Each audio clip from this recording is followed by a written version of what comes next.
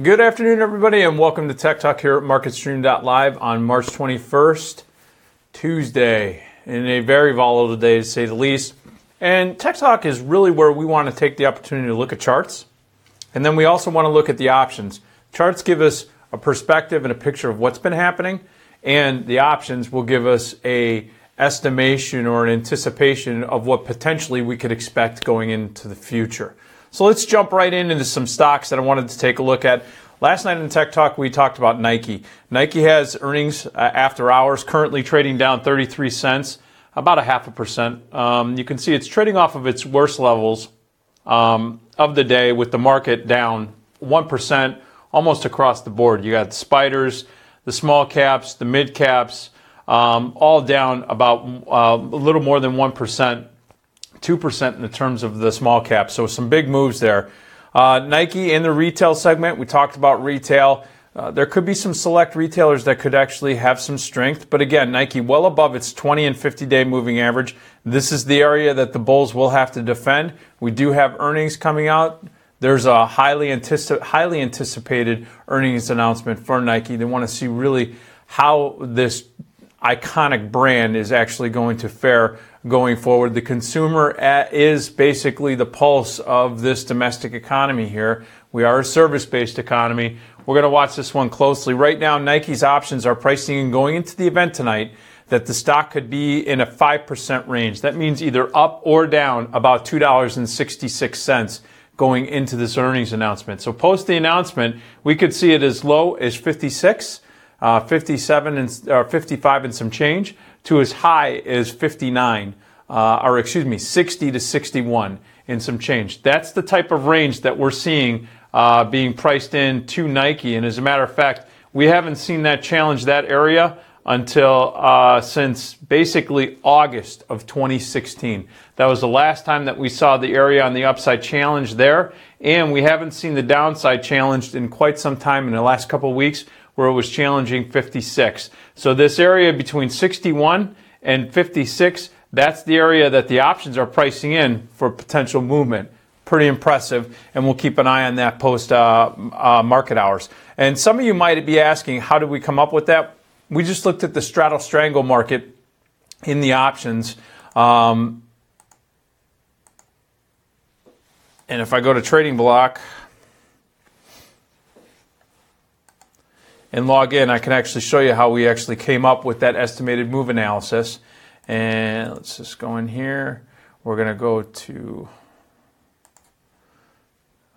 trade options. And all I have to do is type in a Nike, NKE. You can see it's in the smart search right there. I'm going to do create my own. Again, just trying to show you a quick exercise. I'm going to use the closest expiration. This is the end of the week, weeklies. The at-the-money strike is the straddle. So the stock trading at $58.33, $58 is the at-the-money strike. So basically you're going to look at the calls, and you're going to look at the strangle market, which is the first strike out of the money, so the 57.5 puts and the 58.5 calls. You basically take up the offers of all of these. So basically you're looking at a little over 3. So this is basically about 6 and some change. So that's where we came up with the 266, because you divide that total by 2, right? So you're actually getting about 6 and some change. Divide that by 2, and you're getting 3 and some change, or 2 and some change as the estimated move. Actually, it's like 5 and some change. So again, looking at this, we're pricing in $2.60 as potential range going into this event, or 5% for Nike. Taking a look at the next stock that's going to be reporting after hours, Fedex. Now, transports have been under pressure, and Fedex currently right now is down 13 cents, so it's holding up quite well. This is the lifeblood of basically the economy. If you see that FedEx is doing well, that means that the economy is most likely doing well.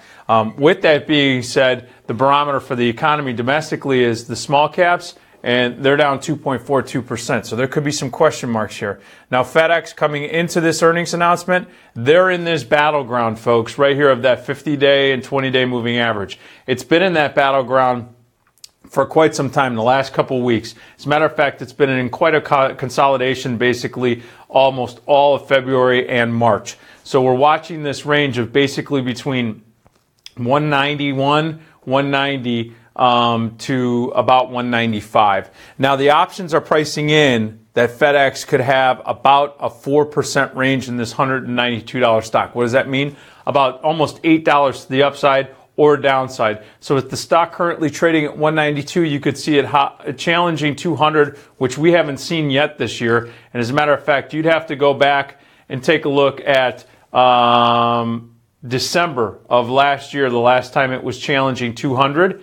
It's been in a consolidation, and we could see it potentially as low as 184, which again would be roughly support as far as the last lows that we've seen here in 2017 and late in 2016 in December. The 200-day and 50-day moving averages, the 20-day moving average has been broken at 192.95, and the 200-day is being challenged right now at 191.45. We're going to watch this one very closely. A break of that 50-day means that you could be putting the midterm bulls on notice. Then that means that the next support level is going to come in at 184. And as a matter of fact, with the options pricing in basically about an $8 range, that plays in quite nicely. You're looking at 184 on the downside, and you're looking at 200 on the upside. That's basically about a 1 standard deviation move right now going into the event. Finally, taking a look at silver Wheaton. They are reporting after hours. Right now, silver Wheaton is trading down about 6 cents. So relatively flat today. And this is a precious metal and minerals, so this is interesting. We've been watching this market very closely. It's been holding up quite well in spite of the dollar's strength.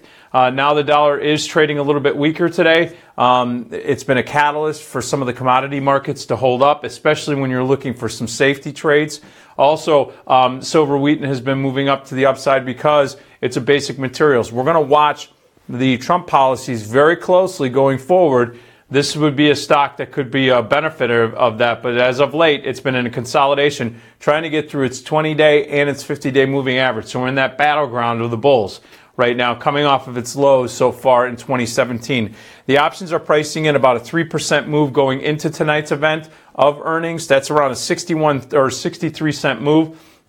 So we could see it as high as almost 21 or as low as 19, maybe 18 and some change. And that's what right now the options are pricing in going into that event. All right, folks, that is it right now for Tech Talk. Join me at 4:30 Eastern Time for the closing bell here at MarketStream.live. See you then.